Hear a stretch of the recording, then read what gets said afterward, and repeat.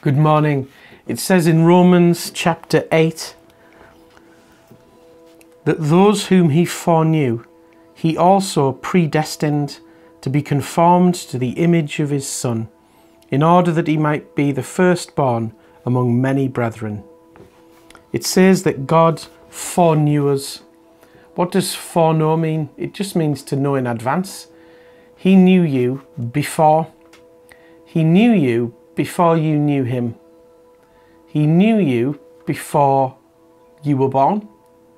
He knew you before the world was made. It says in Ephesians, he chose us in him before the foundation of the world. He says, God chose you from the beginning to be saved. Before the world was even made, God knew you. God is not restricted by time. God knows every single person who would ever be born in every generation. He knows them personally and intimately, and that includes you. It includes you especially because he chose you to put your faith in Jesus Christ and be saved. God knew you well before you were ever born, and he knew you would be saved. He knew he would call you and choose you and that you would respond. Paul says, those whom God foreknew, he also predestined. God knew you before you knew him.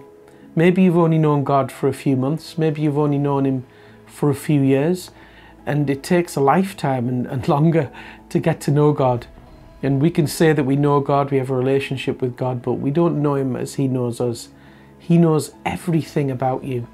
He knew you before the world was made. Do you think he knows about your weaknesses?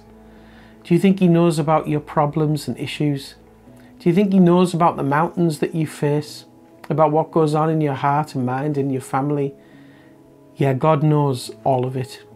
He knew you, and he loved you and chose you before the world was born. Before you chose him, he chose you.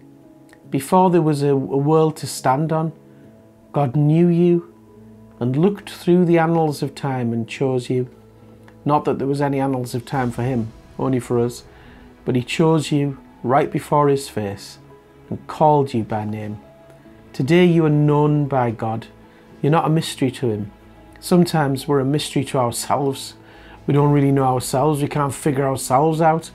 We're often our own biggest problem, but we're not a problem to God because he knew you. Those whom he foreknew, he chose and predestined to be conformed to the image of his Son. God has a great plan for your life, and today's part of it, but it began in his heart before the world was ever created. You're not an accident. God isn't doing random with you. This is a very specific plan he has, and he does it because he knows you so well. He knit you together in your mother's womb. There isn't anything about you physically, mentally, personality-wise, emotional makeup. He knows you through and through. And good news, he loves you. He chose you. He doesn't want someone else. He wants you. You're unique. Your fingerprints are unique. Your eyes are unique. Your heart and spirit and soul are totally unique. There's only one you, and you are loved and chosen by God and known by him. Enjoy that thought today. Lord, we thank you that before the world was created, you chose us in him. We thank you that those whom you foreknew, you knew us before the world was made. You knew us. You knew us before we were born, before we knew you, before anything. We thank you, Lord, that we're not a mystery to you, even though we are to ourselves sometimes. Thank you that you know us through and through, and to know us in your grace is to love us. Thank you, Father, for that truth. Amen.